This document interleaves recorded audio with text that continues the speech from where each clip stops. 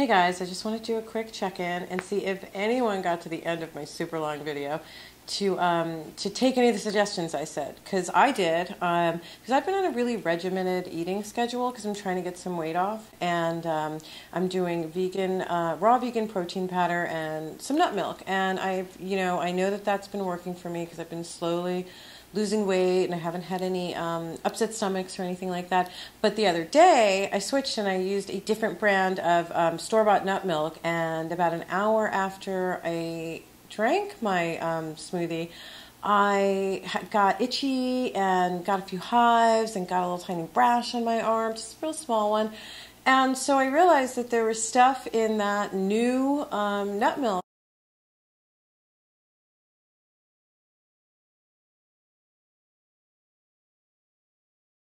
that I'd gotten, and I'm not going to say the brand because it may work for you, and I'm not trying to trash anyone here, but obviously it did not work for me. So had I been eating a lot of different foods, it would be kind of confusing and I wouldn't have known which thing was like actually upsetting my stomach.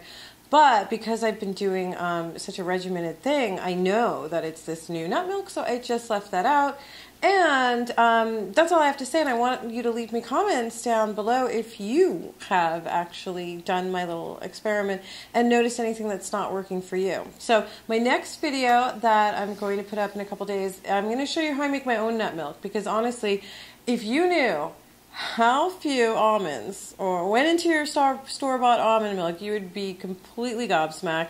You would think it's ridiculous you're paying this. And if you saw how easy it is to make your own, I think you'd make it all the time. And it's super yummy. It's actually like much tastier and it's much more economical. So for those of you with kids or families, or you go through a lot of it, making your own is one of the best ways to like save money and know that it's fresh and it doesn't have any fillers. Like literally, when I make my own nut milk, it's nut, it's water, it's nut, it's water, and I put in a tiny bit of maple syrup just for a little hint of sweet, and then some cinnamon in one of them, and it is delicious. And also, I want you to tune in for my recipe, because I've noticed on the internet a lot of the nut milk recipes are too thick. You're actually going to take in too many calories and too much fat if you make it the way most people say. If you make it a little thinner with a little extra water and a little extra love, it'll be super tasty. Okay, so tune in. Maybe that'll be up in a couple days. I don't know. Maybe not, but probably.